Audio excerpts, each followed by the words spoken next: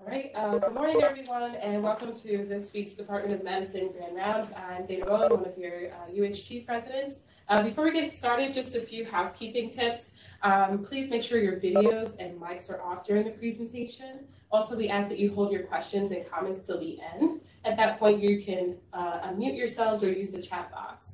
Lastly, I'll put the CME information in our chat box periodically, and it'll also be displayed on our presenter slide. Today, we have with us Dr. Sarai Stancic, who will be giving an informative presentation on lifestyle medicine. Dr. Stancic is triple board certified in internal medicine, infectious disease, and lifestyle medicine. She graduated from here, NJMS, and after completing her fellowship, served as Chief of Infectious Diseases at Hudson Valley VA in New York for over 10 years. Dr. Stancic later served as a translational medicine leader at Roche Pharmaceuticals, where she led clinical trials in the field of viral hepatitis and HIV. She moved on from her ID career to fully dedicate her time to the field of lifestyle medicine, an interest rooted in her personal story as a person living with multiple sclerosis. She is the founder of one of the first lifestyle medicine practices in the country and mentors the Lifestyle Medicine Interest Group at Rutgers and JMS. Dr. Stancic is also producer and screenwriter of the documentary film Code Blue about lapses in current state of the medical field and the practice of lifestyle medicine to prevent, manage, and reverse chronic disease. She recently joined the Physicians Committee for Responsible Medicine based in Washington, D.C. as Director of Medical Education, where she'll focus on expanding the role of nutrition and lifestyle in medical schools and residency programs. We welcome you and thank you, Dr. Stancic, for joining us today to give this talk on lifestyle medicine. Thank you so much, Dana, for that lovely introduction. And I have to begin by thanking my friend and colleague, Dr. Deaver, for inviting me to speak today on a topic that I'm deeply passionate about and I hope will resonate with all of you. I always like to begin my talks, but with a personal introduction. Dana, you did a great job pronouncing my first name. I'm very impressed. We'll start there. My name is Stancic, and I have been a physician for more than 25 years now. As Dana pointed out, by training, I am an internist and infectious disease specialist, a field I became deeply interested in as a young medical student there in New Jersey. You see, I went to medical school in the late 80s, early 90s, and regrettably, that period was coincident with the height of the HIV epidemic. And as you might imagine, within that experience, I witnessed unspeakable human suffering and loss, and I wanted to be part of that solution. So when I completed my chief resident year in internal medicine, I went on to a fellowship in infectious diseases. Now, it's so important for me to state this. I am so proud of the work that I did in the field of infectious diseases over more than 15 years, not only in patient care, but also in research and helping to develop better treatments for those affected.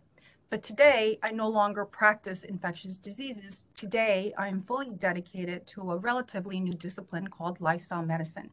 Now, if we were all together, I would ask how many of you have heard of lifestyle medicine. I would guess that about a third to a half of you have heard about it. But for those who don't know what lifestyle medicine is, let me begin by defining it by telling you what it's not. It's not alternative medicine. It's not complementary. It's not holistic, whatever that means. It's not integrative medicine or functional medicine. It is internal medicine aligned with practice guidelines, evidence-based, but with an emphasis on preventive measures, supporting patients on behavioral modification, really to educate and empower patients on the importance of optimal nutrition, a primarily plant-based diet, physical activity, stress management, effective sleep hygiene, addressing issues of substance abuse like alcohol and tobacco, the importance of social interconnectedness. We know those amongst us who are isolated or depressed are more likely to develop a chronic disease and die prematurely. Now, why is all of this so important? It's important because the scientific literature tells us that when we address and optimize these aspects of lifestyle, we can indeed prevent nearly 80% of chronic disease. We can better manage ongoing illness, and in some instances, we can even reverse the disease state. What? The logical question you may have for me is, how in the world does an infectious disease specialist with the background that I just described to you evolve into a passionate advocate and practitioner of lifestyle medicine.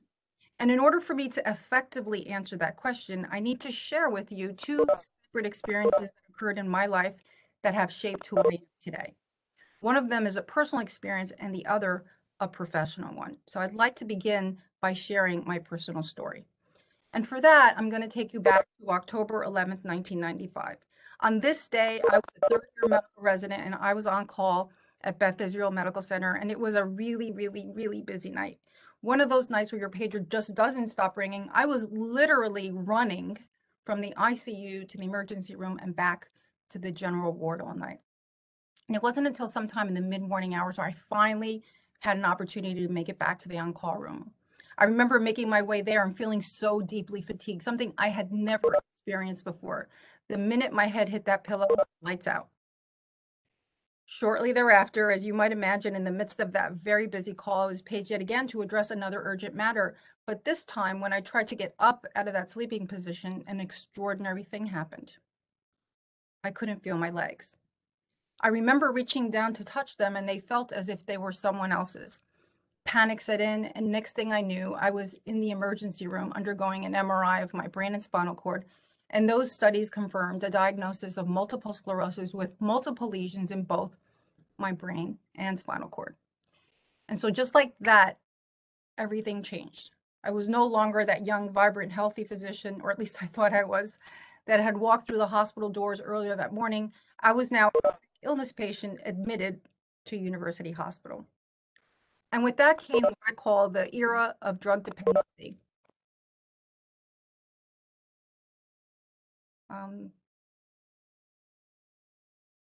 So I think I've lost control of the slides, Dana.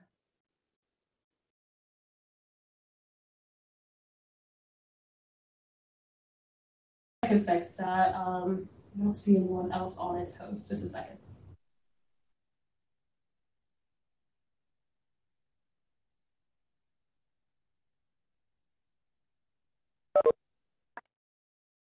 Sarai, are you sharing your screen?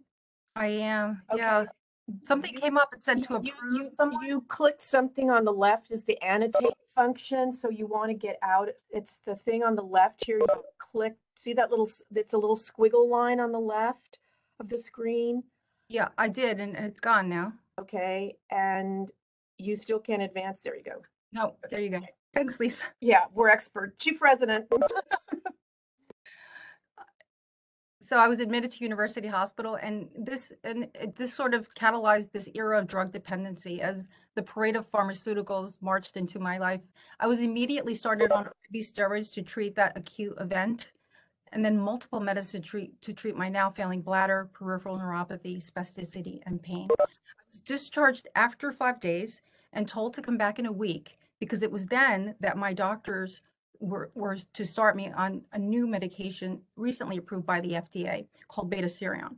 This was what was referred to as the DMT, or disease-modifying therapy. They told me this was the key to slowing the progression of this chronic neurologic disabling disorder, and without it, I'd likely be in a wheelchair within 10 to 20 years. I can tell you, those are difficult words to hear when you just turned 28 years old. Of course, I was going to do whatever my doctors asked me to prevent that from happening. So I returned a week later. My doctor sat me down. He told me, Sarai, I want you to know that this treatment is quite effective, but it's not going to be easy. This is a drug that you're going to have to inject every day. And I said, for how long? And he said, for the rest of your life. He said, this is a drug that has a significant side effect profile that includes fever, chills, muscle aches and pains, nausea, vomiting, diarrhea, anorexia, insomnia, depression, injection site reactions, and suicidal thoughts, just to name a few. But he said, don't worry, because I know exactly what to do to reduce the likelihood that you'll ever experience any of those side effects. He said, you're going to do two things.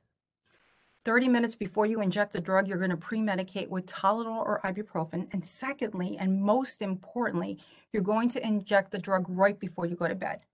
This way, you'll sleep all the side effects. I can tell you that not once did I sleep through those side effects. I would inject the drug at 10 o'clock at night, and at 2 o'clock in the morning, I would awaken with violent shaking, chills, fever, etc., etc. After doing this for a couple of weeks, I didn't think I could do it much longer, so I called them to let them know I was going to discontinue the drug. But before I could get a word in edgewise, he reminded me that wasn't an option and again raised the point of the wheelchair. He said, look, I know it's not easy, but what we'll do is we'll treat the side effects of this drug with other drugs. So when I couldn't sleep at night, I was given a prescription for Ambien. When I couldn't wake up in the morning, I was given a prescription for Provigil. And when I became depressed because my life was unraveling, I was given a prescription for Prozac. By the time I was in my early 30s, I had snowballed into this chronic illness patient dependent on nearly a dozen drugs to get through a typical day. And despite all of these medications, my disease progressed and my quality of life suffered immensely. 8 years into the diagnosis, I was largely dependent on a cane or set of crutches. And to be frank, I began to lose hope. And then at what seemed to be my darkest moment came a ray of light. And I call this my aha moment. I was sitting in my office at this point at the Hudson Valley VA in 2003 doing paperwork. And my assistant walked in to drop off the Daily Mail as she would every day. But on this particular day, she dropped this big stack on my desk. It caught my attention. I looked over, and on top of the stack, I saw a journal. And on the cover of that journal, and by the way, it wasn't the New England Journal of Medicine or JAMA, it was some throwaway medical journal that I typically wouldn't give a second look at.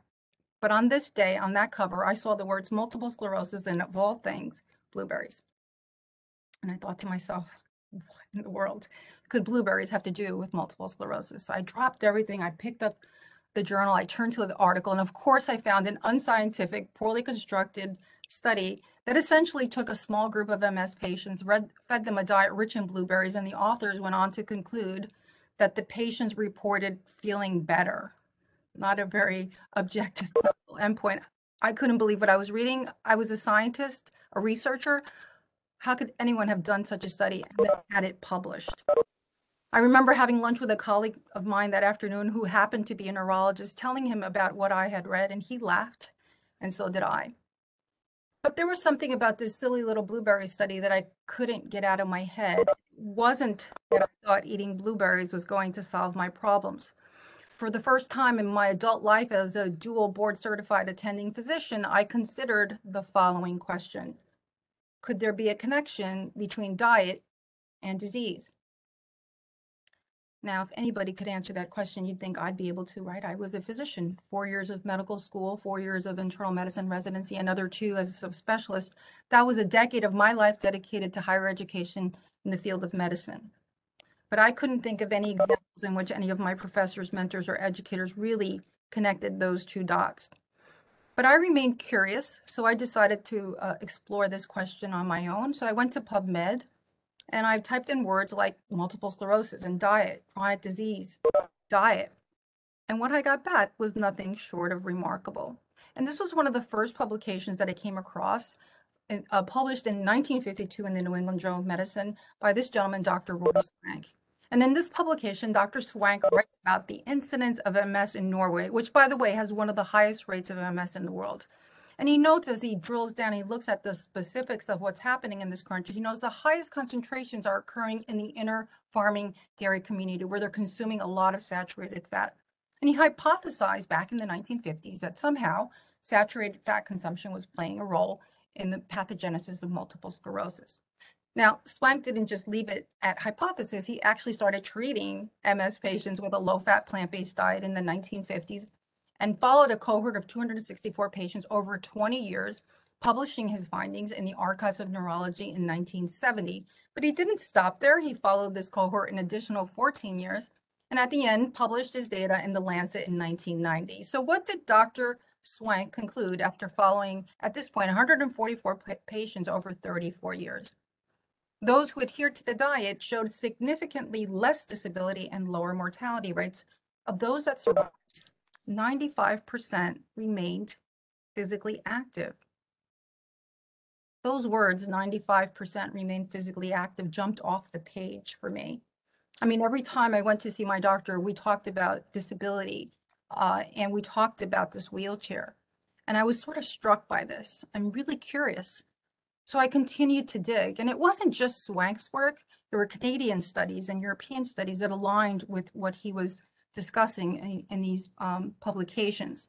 And then as I continued to dig, there were other factors that were incredibly important in regards to MS outcomes, like smoking and obesity and sunlight exposure. So I started to sort of piece this idea together of all these lifestyle factors that were playing a role in MS outcomes. I was excited about everything that I had seemingly uncovered, made copies of all of the articles. I highlighted the excerpts that I thought were relevant and important, and off I went to meet with my doctor to share what I had uncovered. I was curious as to why he had never asked me about my diet or other lifestyle factors, so I was eager to share what I had. He was very pleasant and kind and generous and allowed me to share everything I had to say. But when I was done, he got up out of his chair, put his hand on my shoulder, which I've learned is never a good thing. And he said, Sarai, do you really think that changing your diet or modifying your lifestyle is going to in any meaningful way change the course of this chronic neurologic autoimmune disabling disorder? It is not. I realize this is not what you want to hear, but the best advice I could give you is remain compliant with the medications as prescribed. And if you want to blame anything for having MS, you can blame your genes, because that's why you have MS, and there's nothing you can do about that. So, as you might imagine, I left this visit feeling quite deflated. Whatever hope I had conjured up had been swiftly washed away. But not for long, because I started to think more and more about my doctor's parting words, it's your genes. And it brought me back to an experience I had as an undergraduate at Rutgers University when I took a genetics course. And I remember the professor one afternoon excitedly lecturing on monozygotic twins. And monozygotic twins are really very interesting from a geneticist's perspective because you have, of course, two separate individuals that have the same genetic material, and we can learn a lot from that example. So I pondered the following question. If twin A has MS, what is the likelihood that twin B would have MS? So I'm referring to concordance rates. Had anyone looked at that? So again, I turned to the scientific literature looking for that answer. And of course, someone had looked at it. It wasn't close to 100% as my doctor might have suggested. It wasn't even 50%. It was 14 to 33%. So what did this tell me? This told me that it wasn't just my genes, that there were indeed other factors that were contributing to this disease state. So again, I turned to the scientific literature, and this is when I came across the science of epigenetics. First described in the 1950s, but really sort of flourished in the 1980s. And epigenetics essentially tells us that gene expression is dependent on outside variables. That is, just because you have a genetic predisposition to a particular disorder doesn't necessarily mean that it will be expressed. And so what are those variables that epigenetics speaks to that are so important in regards to turning those genes on or off? It's things like diet, exercise, smoking. Sounds a whole lot like lifestyle medicine, doesn't it? And I love this image because it so beautifully captures epigenetics. We have this gentleman in the center of the slide, and on either side of him, two very distinct sets of decisions, right? On one side, we see an active man. He's consuming a lot of whole plant-based foods, windows open, he's getting vitamin D, he's an outdoorsman. On the other side, we see the complete opposite, right? We see a couch potato, the curtains are drawn, the television is roaring, and he's consuming a lot of processed, what I call faux foods. And we can see that his decisions have led to very distinct external appearances. And we could envision what the intima, for example, of his coronary arteries might look like. Of course, genes play a role, but don't let anyone convince you otherwise. Lifestyle matters most. At some point, I was convinced, after reading all of this literature, that I needed to implement changes in my own life. And I so desperately sought to get the blessing and support from my physician. I realized that I wasn't going to get it. So in 2003, I made the unconventional decision, sort of empowered by all that I had read, that I would focus on optimizing every aspect of my lifestyle and very responsibly taper off of the medications on which I had grown dependent. The first thing that I did was I changed my diet. I adopted a diet rich in fruits, vegetables, whole grains, legumes, nuts, and seeds, not because it was trending or popular at the time, but because the evidence in the scientific literature spoke to these foods as being healing and optimal for human health. I began to exercise in 2003. For the first time in a long time, believe it or not, in the 1990s, when you were diagnosed with MS, it was falsely believed that exercise worsened the disease. I was told not to exercise. I was highly deconditioned at this point. The best I could do is to get onto a stationary bike, and supported by my husband, I could do a minute or two, and then exhausted and in pain, he would carry me off, and it would take 10 to 15 minutes to recover. But I'd get on the day after that and the day after that. Over the following weeks and months, I began to build strength and endurance. Stress. I brought my team together at the VA and I let them know I wasn't going to take on that extra clinic block or that new research project. I was going to leave at a reasonable hour every day. Sleep. I was addicted to hypnotic, Ambien, and other benzodiazepines, which my doctors were freely prescribing to me. I had to learn how to taper and come off of those medications. I studied sleep physiology, the importance of the environment, cool, dark, and quiet, assuring that I had structure around my sleep, and I learned how to sleep on my own. And you know what happened? It didn't happen in a week, and it didn't happen in a month, but over time, I started to feel better. At first, it was something as subtle as I could stay up past Jeopardy. Or on one particular day, I got to the office and I felt confident enough to leave the cane in the car. I'm often asked, how long did it take before you really knew that these lifestyle changes that you had introduced into your life had really made a big difference? And it's hard to say, but there is one day that I remember well, and I happen to have a photograph of it. It's July 2nd, 2005. This is 2 years into my lifestyle change. And the reason I have this photograph is because I attended a wedding on this day. My friend Tim was married. And I did two things on this day that are going to sound trivial to you, but to me were a big deal because they were two things I didn't think I'd ever be able to do again. I wore heels and I danced with my husband. Around this time, my brother came to visit me. He lives in Los Angeles, so I don't get to see him very often because we live on opposite ends of the country. During this time, he was so thrilled to see his sister coming back. And he also had some good news for me. He had recently run the Los Angeles Marathon, and he was showing me photographs at the finish line and how wonderful he felt to accomplish this goal. Towards the end of that conversation, he looked at me and he said, "Sarai, I know this is going to sound crazy to you, but I think you should run a marathon." I shot him a look angrily and I said, "I can't run a marathon. I have multiple sclerosis." And I always say to my brother, it's the greatest gift he ever gave me, because saying those words out loud, in many ways, awakened me. I realized in that moment that I was living my life first and foremost as this woman with MS, this doctor with MS, this mother with MS. And with that label came so many limitations, things I could do and things I couldn't. And I realized I needed to let that go.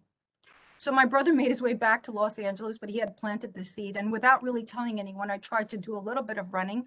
It didn't go so well. I would fall, balance was off, but scrape my knees, but heal up and try again.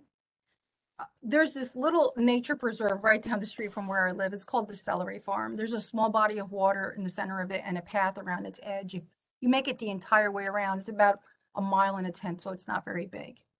I remember the very first time I made it the entire way around without falling or stopping, and I felt invincible. I called my husband and I told him, someday I'm going to run that marathon. I don't know when, where, or how, but someday I'm going to do it. And I'm happy to share with you that on May 2nd, 2010, I did cross the finish line at the New Jersey Marathon. And it was an extraordinary moment for me, not because I ran a marathon, but because it proved to me in that moment that these changes that I had implemented in my life had certainly borne fruit.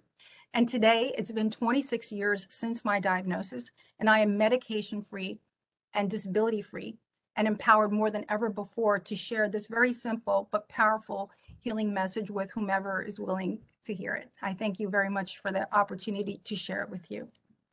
Now I want to talk about my professional experience. I remember I said there were two primary reasons why I'm passionate about the work that I do today. And of course, my professional experience, just like all of you who are practicing medicine day in and day out, you are managing many of these common chronic diseases that we see on the CDC's leading causes of death. In fact, heart disease and cancer are in a pandemic year. We'll talk about COVID in a little bit, but most commonly, heart disease and cancer are the number 1 and 2 causes of death. In fact, those two alone account for nearly 50% of all deaths, but we see other lifestyle-related diseases on this list as well. Chronic lower respiratory disease is obviously a consequence of smoking, stroke, Alzheimer's disease, diabetes. Diabetes is a disease that is exploding in our country. When I was a medical student, rates of diabetes in the United States, about 2%. Today, we're brushing past 10%. And the CDC ominously predicts that by 2050, by the time my son is my age, 30% of Americans will be living with diabetes. I can tell you that our healthcare system can't sustain that. Developing yet another drug or another target to treat diabetes is not the solution to the problem. Let me show you what diabetes looks like when you're an infectious disease specialist. This is a consult that I would receive at the VA. This is, of course, an infected diabetic foot ulcer. And the question to me would be, Dr. Stancic, what antibiotic should this patient be placed on? And I would examine these patients, often find bone involvement, which is, of course, what we call osteomyelitis. Very difficult infection to treat in anyone, but especially in diabetics for obvious reasons. And sometimes when we do all the right things, we place these patients on the right antibiotic and we debride these effectively. It's not uncommon for a patient like this to end up like this, right? Or even worse, an above the knee or below the knee amputation. So now we have a poorly controlled diabetic status post amputation. Are they likely to sign up for a 5K? No, they're going to become more sedentary, blood sugar further out of control, blood pressure further out of control, more weight gain, and that sets them up for the next catastrophic event, the heart attack or stroke. And now the infectious disease specialist is being called to help manage the ventilator-associated pneumonia. This scenario that I just described to you is not unique to me. This happens every day in every hospital across our country, and no one bats an eye because it's been quite normalized. Diabetics, yes, of course, they develop heart attacks and strokes. But for me, this is largely unacceptable because this event should be rare, because we know that diabetes is largely preventable. Not my opinion. There's ample evidence in the literature to speak to that. This is the Potsdam study done by the EPIC investigators in Europe. This is a large prospective observational study done by the EPIC investigators. And here they wanted to understand what type of risk reduction do we receive when you engage in healthy lifestyle behaviors. And they looked at 23,000, this was done in Potsdam, Germany. That's why it's called the Potsdam study. 23,000 participants in this study. And they wanted to know what types of benefits you might reap if you engaged in these 4 healthy lifestyle behaviors. So what were they? Eating a healthy diet, one rich in fruits, vegetables, whole grains with low meat consumption. Not smoking. Obviously, smoking is the worst habit in which you can engage. Engaging in 30 minutes of physical activity a day. I mean, we could all do that, right? 30-minute walk. And then maintaining a healthy weight. Not so hard to engage in these 4 healthy lifestyle behaviors. But what kind of benefits might they reap? Overall, nearly 80% reduction in chronic diseases. But if you look at the details under that overall umbrella, 93% of diabetes was preventable. This is the disease that I just told you is exploding in our country and that the CDC is predicting 30% of Americans will be living with by 2050. We have the knowledge and understanding today to prevent that from happening. 81% of heart attacks preventable. As I said, heart disease is the number 1 cause of death. More than 600,000 Americans die each year of heart disease. We have, again, the knowledge and understanding to potentially prevent 480,000 of those deaths, strokes in half, and more than a third of malignancies could be prevented. We are in trouble in our country. 1 in every 2 of us is living with at least 1 chronic disease, and we spend $3.6 trillion in healthcare, 86% of which is allotted to the management of chronic diseases. I'm going to say that one more time because it's worth saying again. We spend $3.6 trillion per year in healthcare in our country. 86% of those dollars are spent on the management of chronic diseases that we know how to largely prevent. Obesity rates continue to climb in our country. You're all familiar with these obesity maps produced by the CDC. This is the behavioral risk factor surveillance system. It was started in 1985. 1985 was an important year because the government started to recognize that the American waistline was growing in the wrong direction, and they decided that they really needed to pay attention to this. And so they started these CDC obesity maps, and every year since, it's gotten worse. Just to give you a real world recent example of how quickly this is growing, just if you think for a minute that it's plateauing or it's getting better. In late 2019, I was offered an opportunity by a publisher to write a book. And so one of the first sections that I wrote was the obesity section. So I went to the CDC's website to see what the obesity rate was at the time. And at the time, it was 39.8%. 10 months later, as we were going through the final edits on the book before it went to print, I went back to check all my facts. I went to the CDC's website, and now it was 42.4%. In the span of a year, our obesity rate climbed by 2.6%, which is astonishing. If you take into account both overweight and obese, more than 70% of Americans meet one of those definitions. That is, if you are normal weight in our country, you're in a minority. And more bad news from the CDC recently. If you look at this slide, that dark maroon color, there's 12 states on this slide that illustrate that the dark maroon color are states that have an obesity rate equal to or greater than 35%. Just recently, a couple of months ago, a press release from the CDC in September of 2021 reporting that we now have gone from 12 states with an obesity rate equal to or greater than 35% to 16 states, and most notably the addition of Texas, as you see on this slide. We've known what's been fueling this chronic disease, this obesity and diabetes epidemic for some time. In 1993, McGinnis and Faggy published this paper entitled Actual Causes of Death in the United States in JAMA. They looked at a large body of data, drilling down to see what were the external factors that were contributing to premature death in our country, and they concluded the following. The leading causes of death in 1990, no surprise here, smoking was number one, followed by our poor diet and sedentary behavior. Now, McGinnis revisited that very same question 20 years later in 2010, but this time he found that diet had now surpassed tobacco as the number one cause of death. And that's where we are today. We are literally killing ourselves with our fork. The leading cause of death today is our poor diet. This, I think, merits its own slide. Diet is the most important factor contributing to premature death. If there's any take-home message I hope that you receive today, it is that one. Now, we've known for some time that diet is important. And in fact, in 1985, again, that's when the CDC started to collect data with the Behavioral Risk Factor Surveillance System. The National Academies of Science, the National Research Council realized that nutrition education in medical schools was important in light of what they were witnessing. So in 1985, they conducted a survey across the country to understand what was the status of nutrition education in U.S. medical schools. And this is what they concluded. Nutrition education programs in U.S. medical schools are largely inadequate to meet the present and future demands of the medical profession. So really quite forward-thinking and progressive conclusion. That was October 1985. Here we are now. Actually, this is 36 years later. Nutrition education still largely completely missed throughout our training. In fact, a survey conducted in internal medicine interns, 94% reported that nutrition was important, but only 14% felt adequately trained. We're still missing this in large part in our education. And why is that?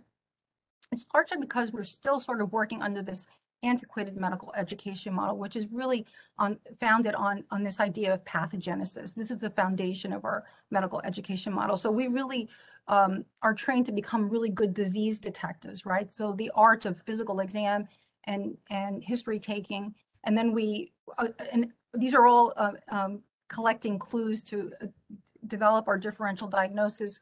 We then collect blood and imaging studies, again, all in an effort to create this differential diagnosis. And once we have the diagnosis, our assessment and plan, of course, includes a pharmaceutical agent, a procedure, or a surgical intervention, all of which at times can be all of those.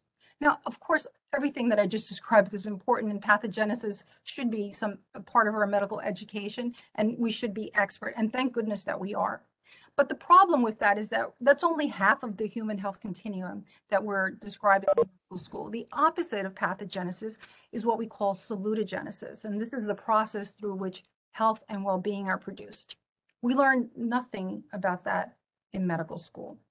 And so what would that look like in our medical education model? It would mean curricula modules on nutrition, exercise, sleep, mindfulness, all of these addressing and maintaining health, self-care. Self-care is so important. Doctors aren't very good at taking care of themselves. Do you know that we have one of the highest rates of suicide in our profession, which is incongruent with who we are? We represent health in society. Developing cutting-edge skills to support expertise in counseling patients on behavioral change, or at least the ability to refer patients to those who are experts in counseling on behavioral change. It's time for us to usher in this era of salutogenesis in healthcare, because the path that we're on today is not sustainable. As I said, these obesity rates continuing to climb and diabetes rate climbing as it is not sustainable. We need to reimagine our healthcare system, creating a shift in paradigm and in our culture. Now, why is now the right time? We've had to do something meaningful in healthcare for some time. Again, in 1985, national academies told us it was important and imperative that nutrition and education be included in medical school.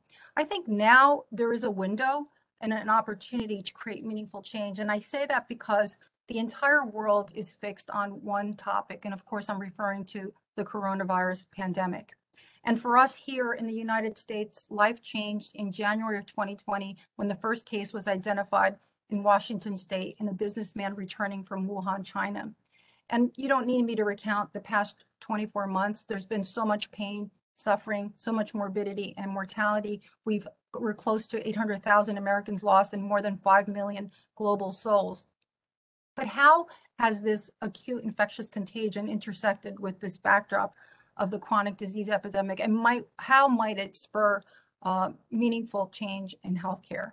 Well, very early on in June of 2020, we received some striking news through this morbidity and mortality report by the CDC. We learned that if you had a chronic disease at the time you were infected with SARS-CoV-2, you were 6 times more likely to be hospitalized and 12 times more likely to die.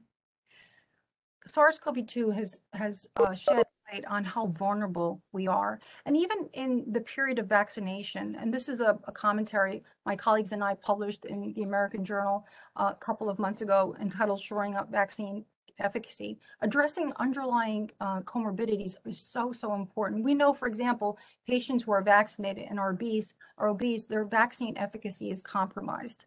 So it's time for us to pay attention to this chronic disease epidemic and how it's affecting us, not only overall, but also in the midst of this pandemic.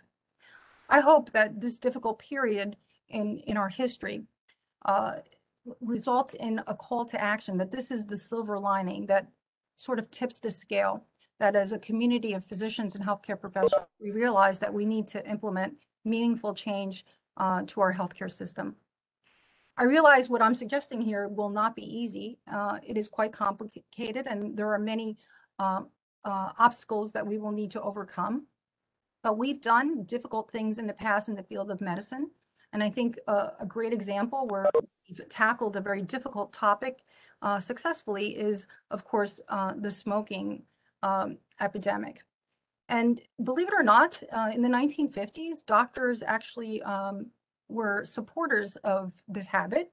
We even did some commercials and promotion of cigarette smoking. But as the data came in and the evidence was overwhelming, we pivoted and made changes. In 1964, our Surgeon General at the time, Luther Terry, produced the first Surgeon General's report that enumerated all the reasons why smoking was deleterious to our health.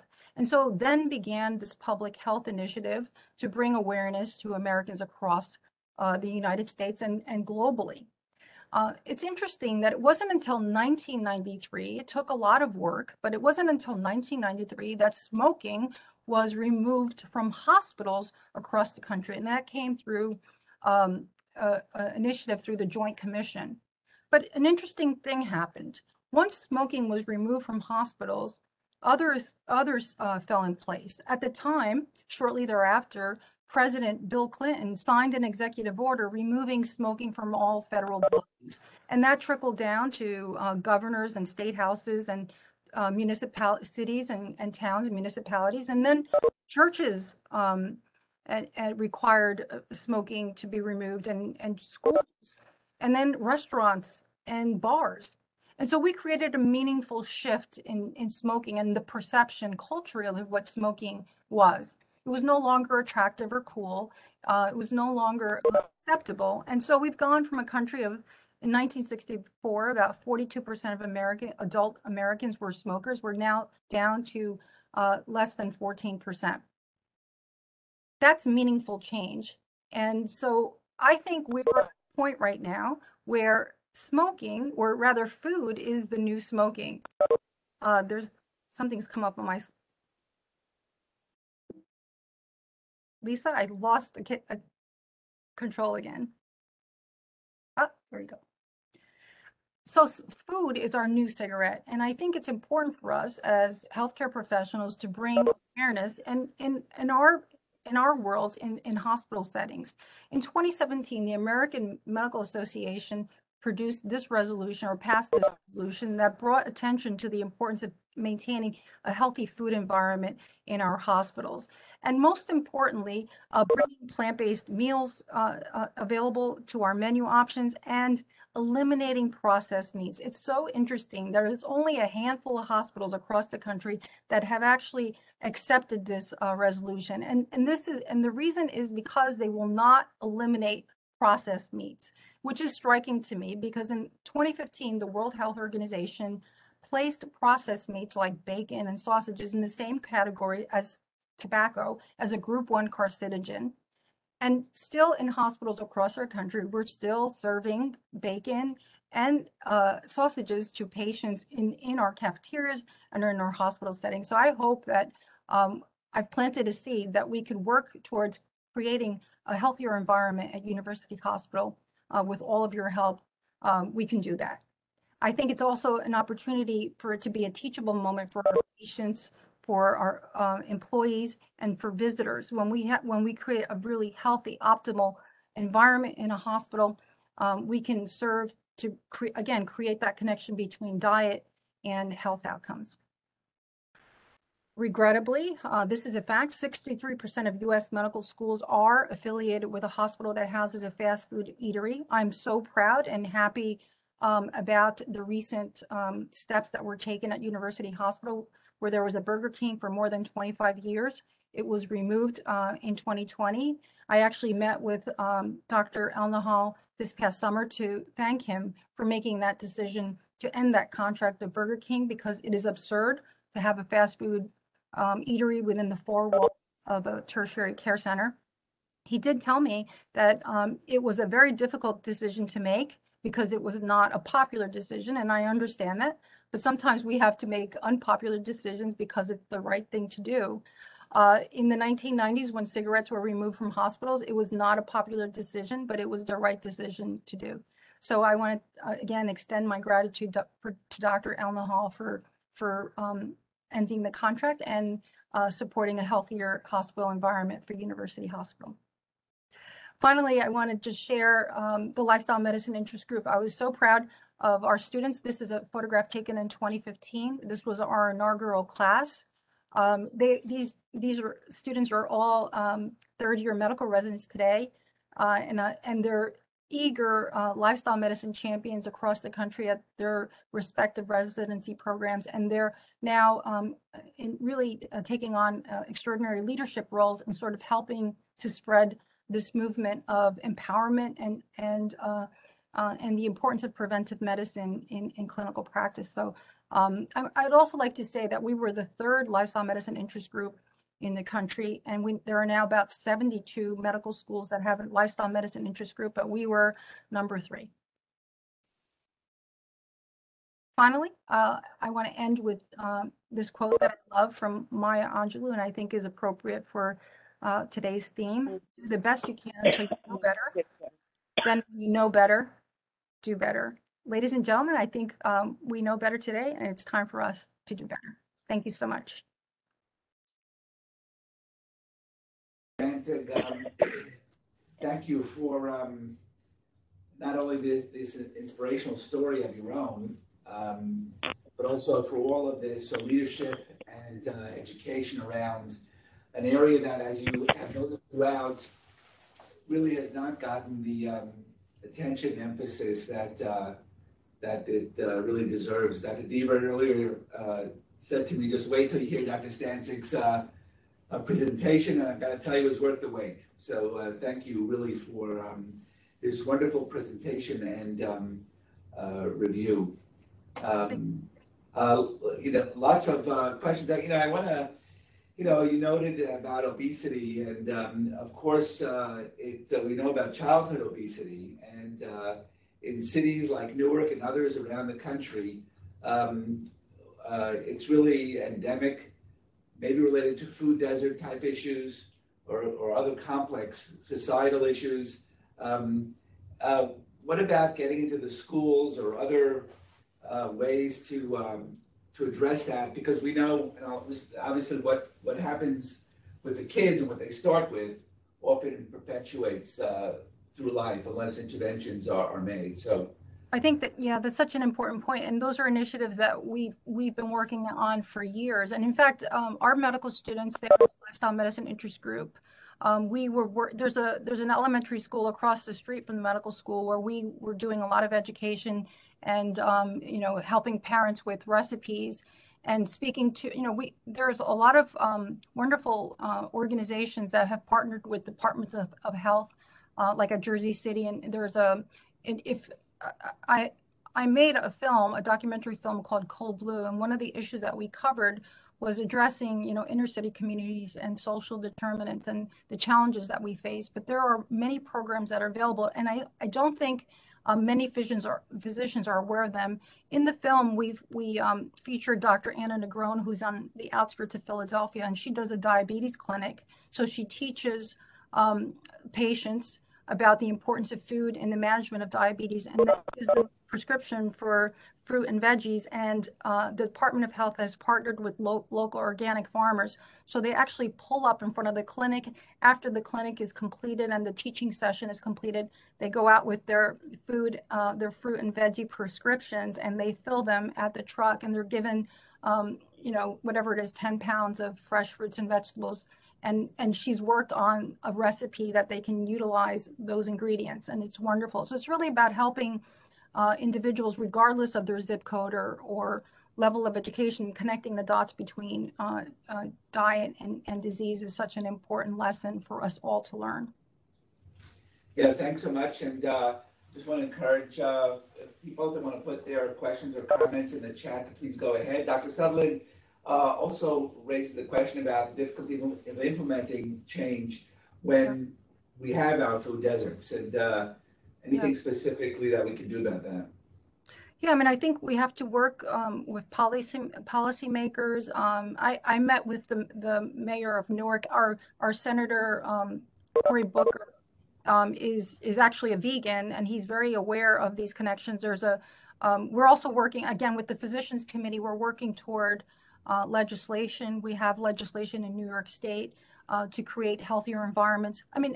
If you think about in Newark, not only did we regrettably have the Burger King within the hospital, in the past, but if you look outside of the hospital, there's a McDonald's, there's a Checkers, there's a Dunkin' Donuts. So it's really about working, I think, to change these neighborhoods and ensure that we have healthy options, because it's really hard to help these communities consume healthier options when everything around them is contrary to that. So I think we're having conversations with policymakers and city council in hopes that we can work together to create a healthier environment. But yes, the challenges are there. But there are a lot of people who are eager to work on these challenges to assure that moving forward we create healthier environments for our communities.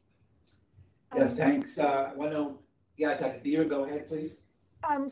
Sarai, I have a question for you. How do you think we're doing as a whole for medical education, as far as lifestyle modification and nutrition? Because, like if somebody said you were giving this talk, we're like, oh no, we're going to have some complimentary, ooh, granola, so how do you break that stigma that this is, because you showed us the science. And I think most of us believe, but it's hard to get past that barrier.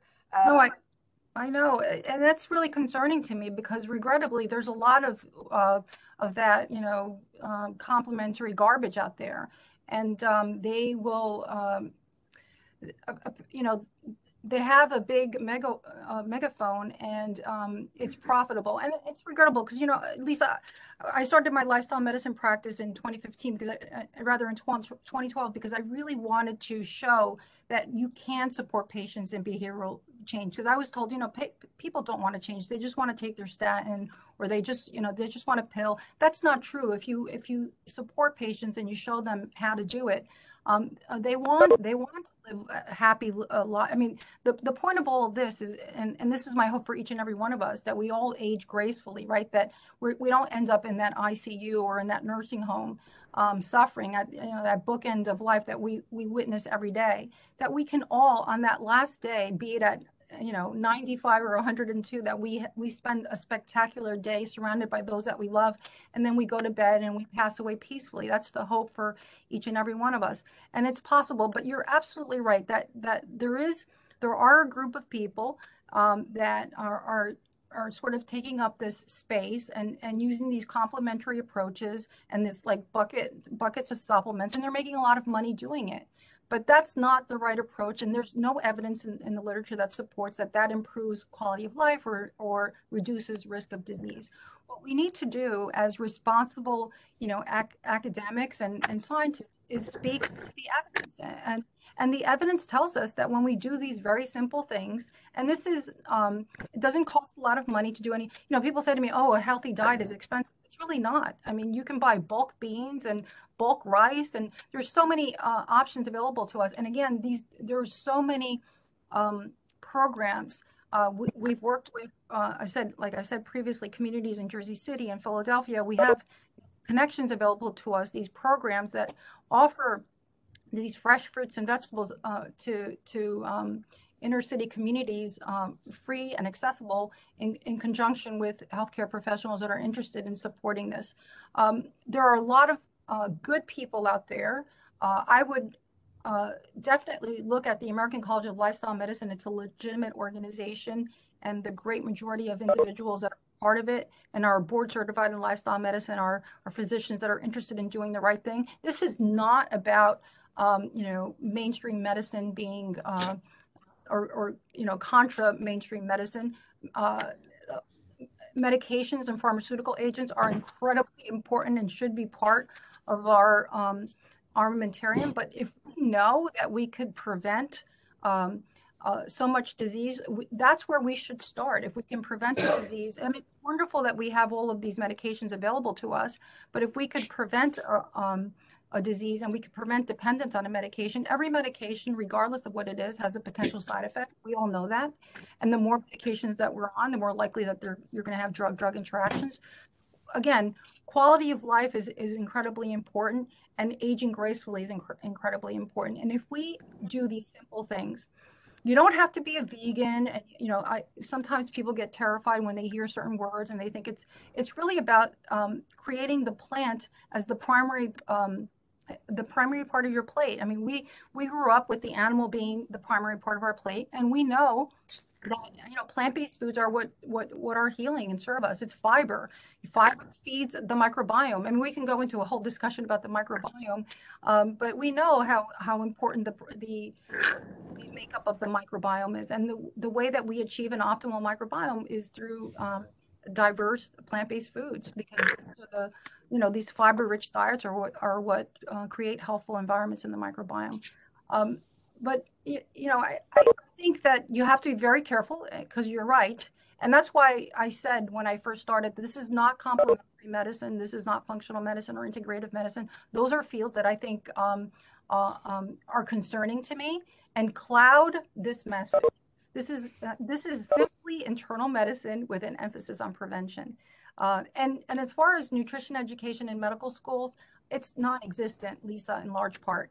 It needs to be addressed. Our medical schools, there are on average deliver about 19 hours of nutrition education, but it's primarily under the umbrella of biochemistry and vitamin deficiencies. Like, yes, you're going to learn how to treat scurvy because we see it all the time. That was a joke. But yeah, nutrition education needs to change. And if you saw the film, Lisa, called University of South Carolina, Greenville, the reason I featured that medical school is because it is a medical school built on the foundation of lifestyle medicine. The dean there, his name is Dean Yuki. He started this medical school with this idea in mind. He was a surgeon throughout his career, a vascular surgeon, and he spent many years regrettably doing amputations on diabetics. And he realized that so much of what he was seeing was largely preventable. And he really wanted to build new medical school that was built on this foundation of what we call salutogenesis and lifestyle medicine. So that medical school is really quite extraordinary. When you first walk in, there's an organic garden in front of the front door. And you can see that medical students and attending physicians, their mentors working together to grow these vegetables. They start their day with a little bit of meditation in the morning. They do yoga. I mean, so their whole environment is lifestyle medicine is integrated into their education. If you saw the film, that culinary medicine scene, those kids wearing the chef hats, it's not a chef school, it's a medical school, and they're teaching them as they're preparing these meals. They're sort of connecting the dots between, here's this, these plant-based foods and how they serve to reduce cholesterol, to offer satiety, to improve your microbiome, the evidence that supports that eating a diet like this serves to reduce your risk of breast cancer. Mark had just mentioned the importance of getting this education to students. Do you know, in the film, Graham Kulditz at Washington University, I interviewed him because he's an expert in breast cancer. He's been studying breast cancer for 40 years. And he said, Sarai, if we could teach young girls at the time of menarche the importance of their diet, that they consume a primarily plant-based diet, that we could potentially reduce 50% of breast cancers later in life. I mean, I think that's extraordinary, and that's a lesson that could easily be shared with young girls in schools, and we're not doing that. So again, these are all initiatives that I'm working to hopefully introduce. Thank you. Thank you for that, Dr. Stancic. Maybe to close out with a final question from Dr. Budnick about what we could possibly do to address these lifestyle medicine issues in our preventive medicine residency program and on the GME side of things. Any thoughts about that? Yeah, I mean, I would, Dr. Budnick, I gave grand rounds at their group a couple of months ago. I would love to meet with you and show you some of the steps we could take to introduce these topics to your preventive medicine residency. Please feel free to email me, and I'm happy to meet with you and support you on that. Great, thank you. We also had a question, I guess we have about another minute. We also had a question from Dr. Della Piazza about how can we prioritize self-care across the dimensions of lifestyle among healthcare workers, and certainly it's a very current issue in our COVID era.